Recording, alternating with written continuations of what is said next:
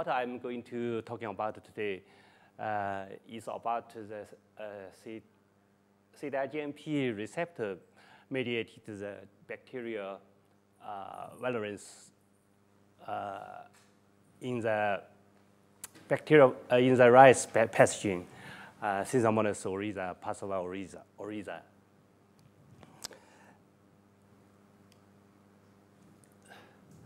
Here I show you a picture.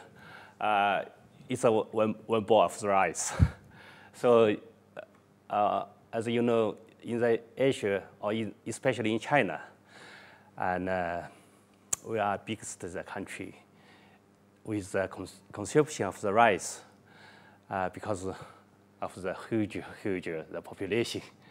So, I know the Western people like eat the bread. Italy people like eat the spaghetti and some wheat product. But the Chinese people, like me, also we live in. I live in the several countries like the United States and America and Canada, but I still like eat the rice. It's my diet.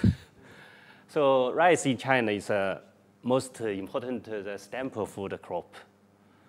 So in the world, and Dr.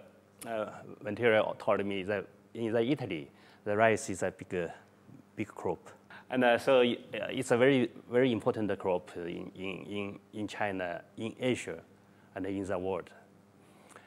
But they still have the big problem for the disease.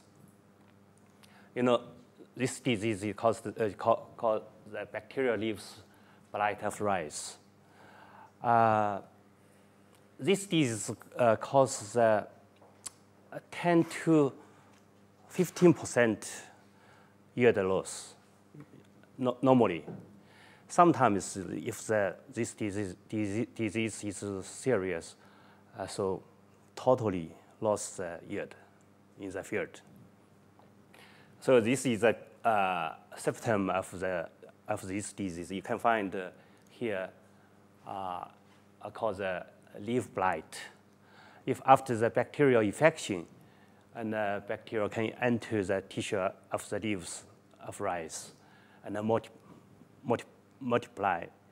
This is a bacteria with a yellow pigment. We call the Xanthomonas oryzae, Passova oryzae, and call XOO.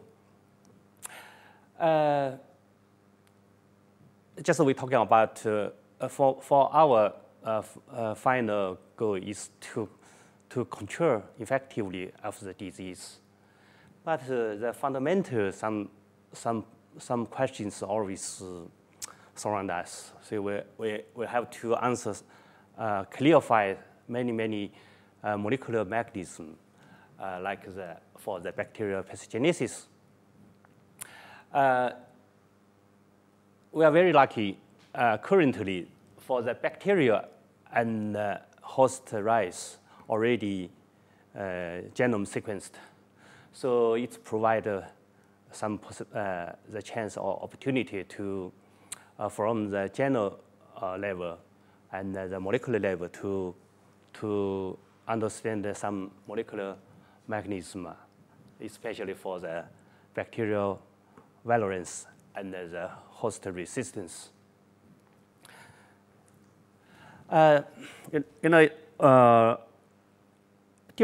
During the past years, recently, and in many bacteria, like include some plant pathogenic bacteria and some bacteria involved in the medical, like Int'l, Salmonella, the bacteria.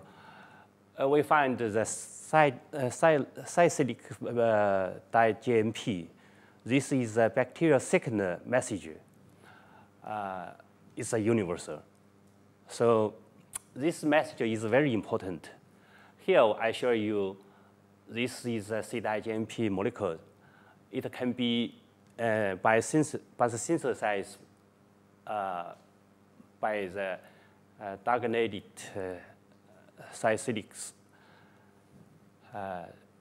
for the biogenesis, and can be degraded by the PDE, phosphodiesterase. I call that PDE. So for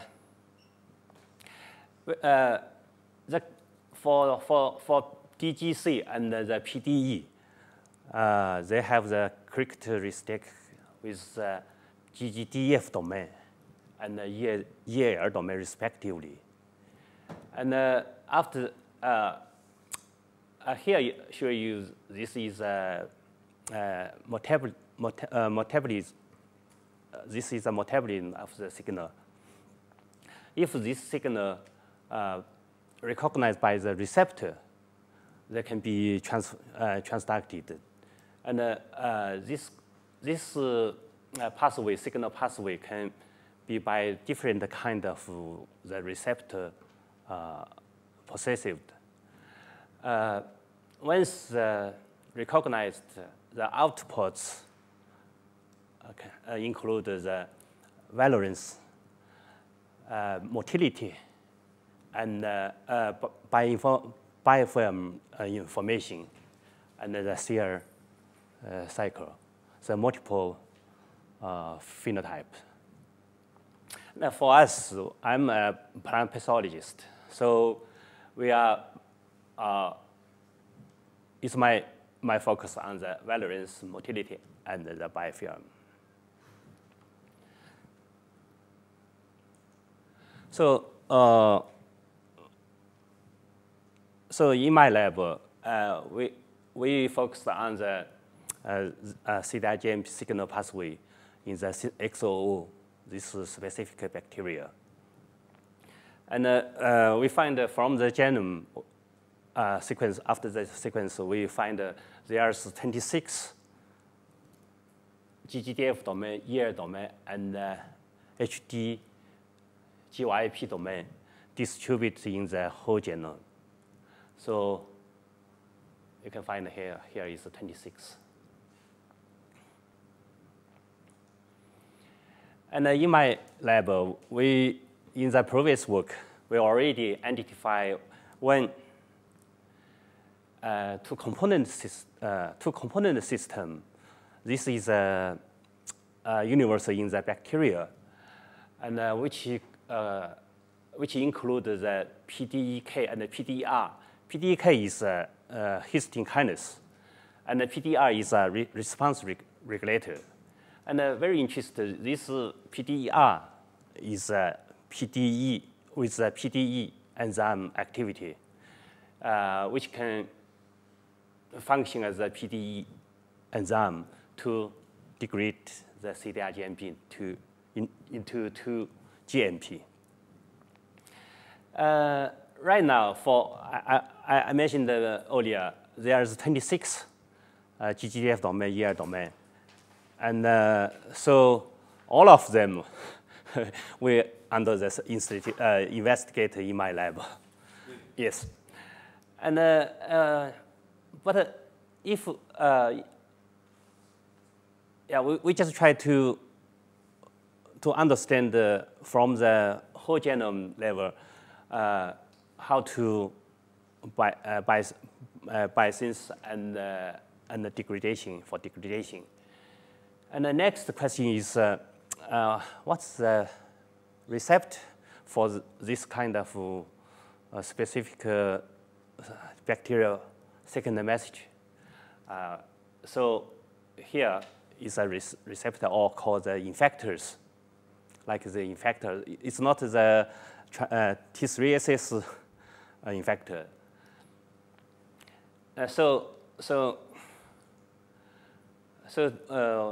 Today, I would like to focus on here for the receptor of the di-GMP signal.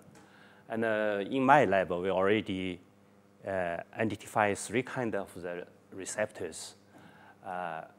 One is degenerate the GGDF domain and EAL domain protein. Second is PRZ domain protein. Third is a transcriptional factor. So I would like to introduce three kind of the receptors. And all of this receptor is involved for the bacterial virulence regulation.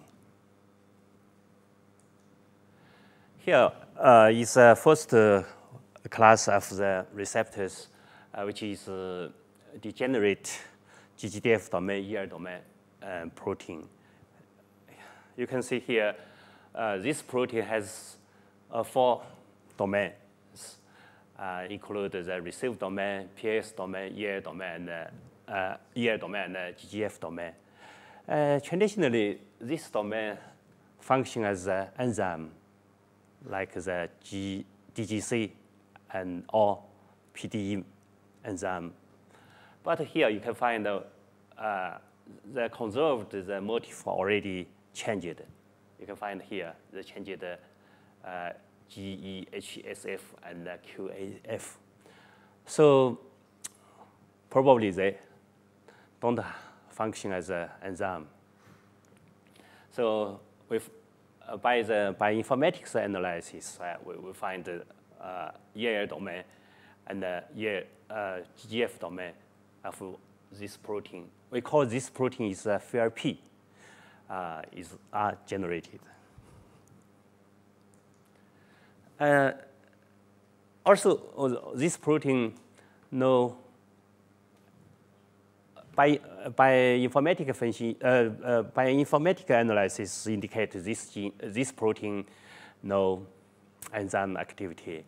So we use the HPLC.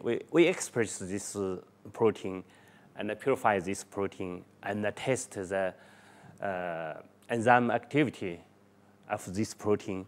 We use the HPLC assay, find indeed this protein lost the enzyme, either the DGC enzyme and the PDE enzyme.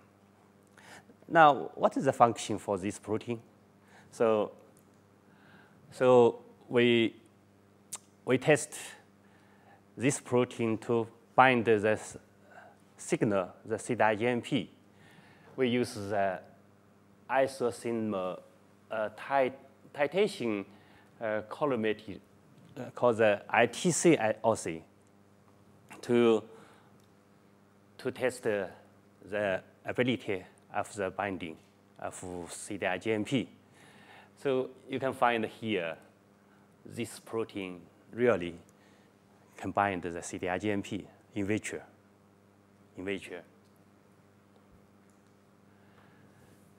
And you know, I already mentioned that this protein has 4 domains, and which domain has the activity to binding the di-GMP?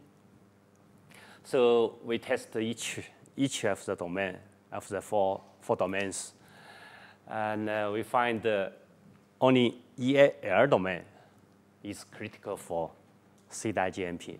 Here you can find which can bind the di-GMP domain, the signal molecules, but not others.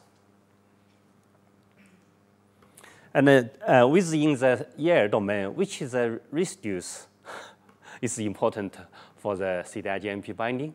So we made the pointer mutation for this domain, and we find we find here 3 residues are very important for di-GMP binding.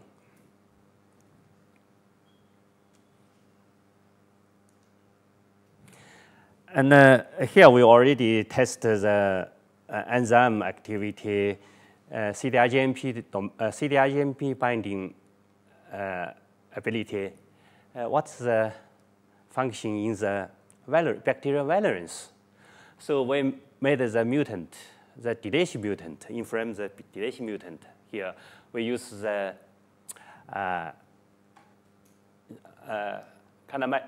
genomycin resistance gene to replace the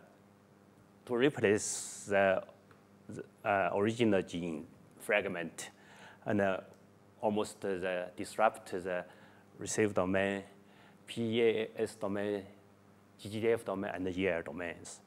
So we made the deletion mutant. Then we test the pathogenicity on rice. We look at what's the function for the in the virulence expression. Here you can find this is the Y type, this is mutant, and here is different the complement strain, suggesting the result suggesting the therapy this protein is positively regulates the virulence. And also we can find here is the gene expression of type 3 secretion system. This is a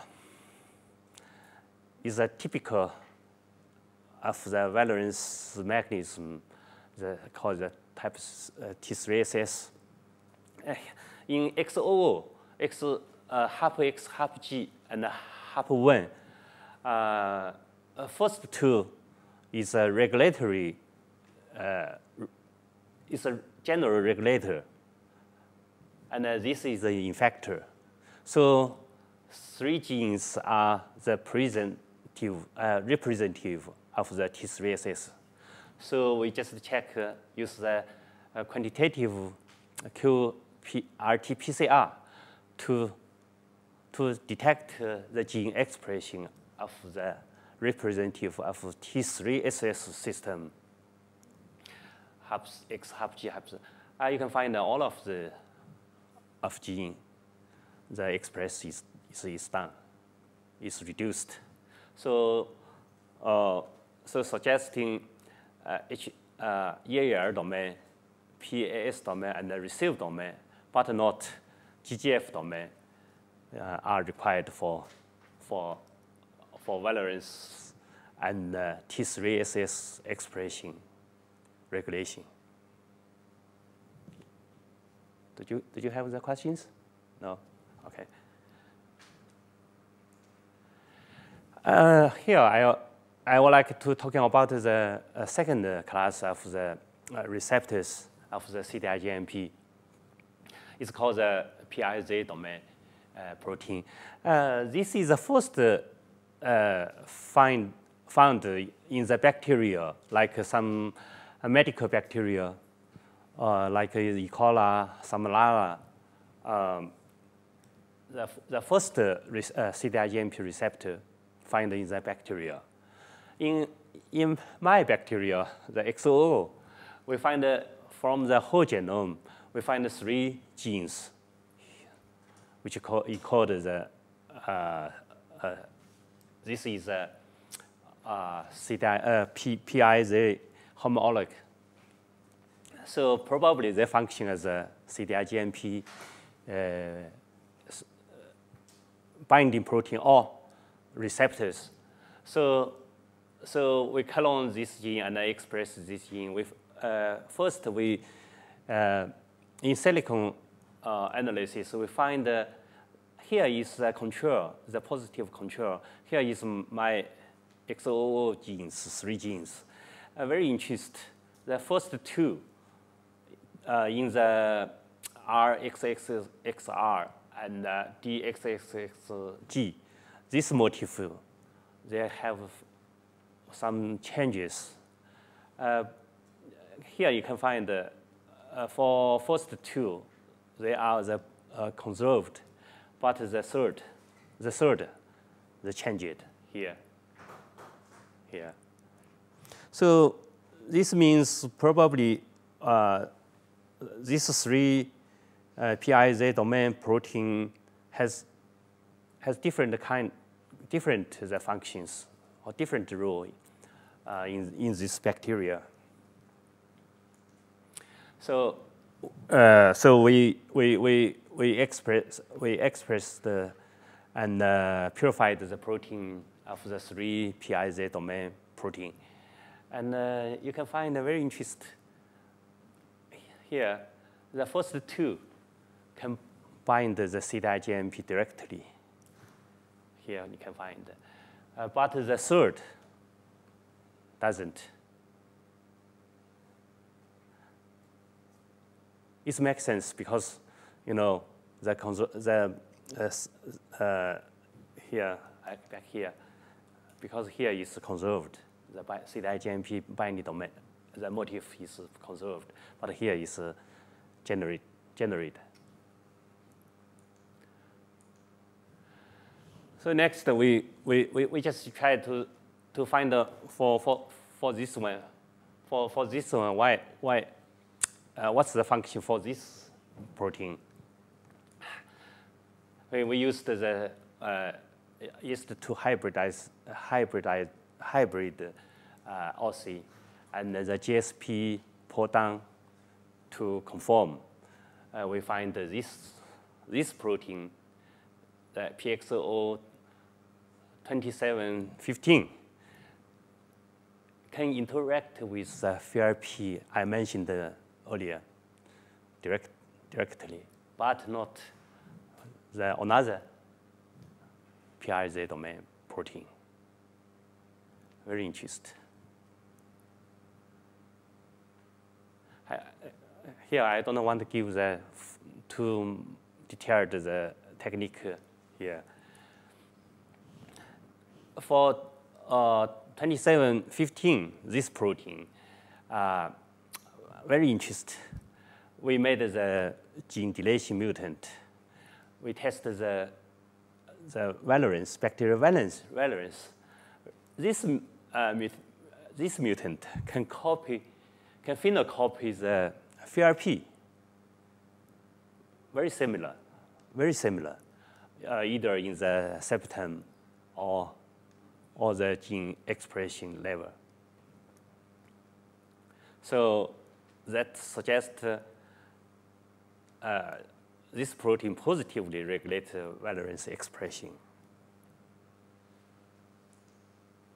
And for other two PIZ domain protein, which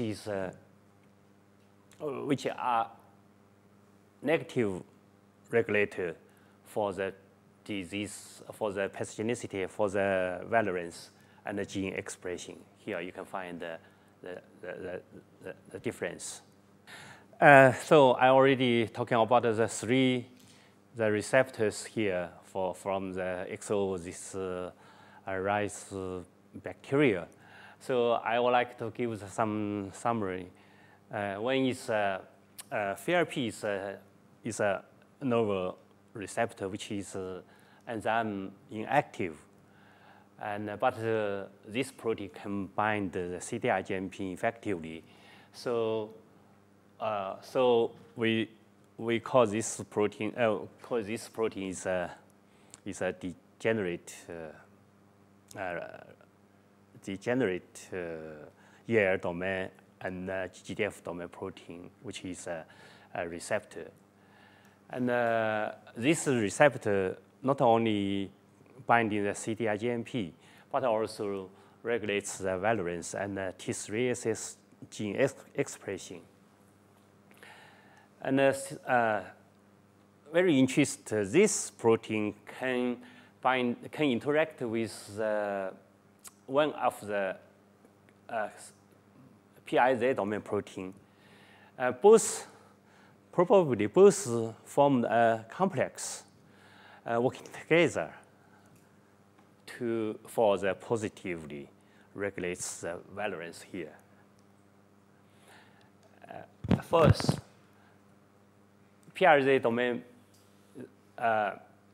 49 and 2374 combine the di-GMP effectively in vitro and regulate negatively bacterial virulence. Fifth, 2344 specifically interact another two new protein.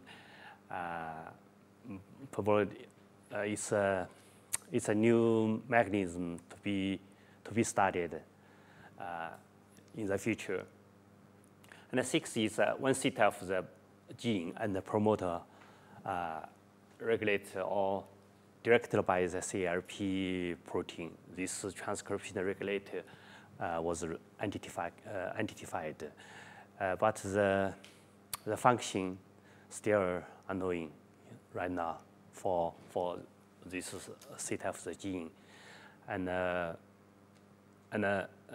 include some small RNA. It's a bigger field to be studied further. So finally, I would like to post a working model, just mediated by the di-GMP receptor. I call this is a di-GMP receptor-mediated signaling pathway in bacterial virulence regulation. Here we find that this is a di-GMP molecule can be received by 3 kinds of the receptors. One is degenerate GGDF domain, EL domain protein. This protein should probably combined with one of the PIZ domain protein, form a complex working together to regulate the HAP-G, HAP-X, and the T3SS. Finally, control the bacterial virulence. This is one way here, right? But still, a lot of the question here, how they did. But right now, I have no questions. Oh, I have no idea here. We have to get more work. And the second way is this way. And this signal can be transducted from these 2 proteins and negatively regulates the bacterial virulence. And the third is a transcription regulator, which can control a lot of the gene expression and small RNA through this way to regulate the virulence. Yeah. So here I also summarize some future work to be done, and one is this pair, how to infect the T3SS system and virulence expression. Second is what's the Fourier the signal by receive PAS domain of the FRP, and how to activate the EL domain for the function. So this is whether and how this PIR's domain regulate T3SS and the virulence expression. So there is what's the role the CRP regulated gene and small RNA play in the virulence regulation. Final one is a big questions. What's the interplay and the cross-talking in these receptors-mediated di-GMP signal pathways in this bacteria? And I would like to thank the people working in my lab, and also I have the international collaboration with Dr. Chenyang He and Dr. Chenyang He from the University of Wisconsin, Milwaukee, in United States. And this work is financially supported by the National King Basic Research and Development Program. It's called the 973. This is a big program in China for the basic research. Also, this is for the basic research too, the National Natural Foundation of Science. But this is the small money, like it's a little bit big money, but it's more money. It's a big money. Yeah. And here is the group picture of my group, and this is a part of the member of my lab. Many people are not there here, and in my group, I almost have 20 people in the group, and I have 3 assistants. In China, the team system is not as in the Western. I am PI, but I also have the assistant like and 1, 2, and 3.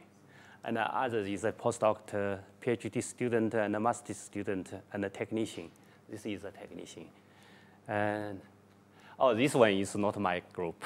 This is Dr. Chenyang He. And 3 weeks ago, he visited my lab, and we just take group pictures. Yeah. Thank you for your attention. I would like to take the questions.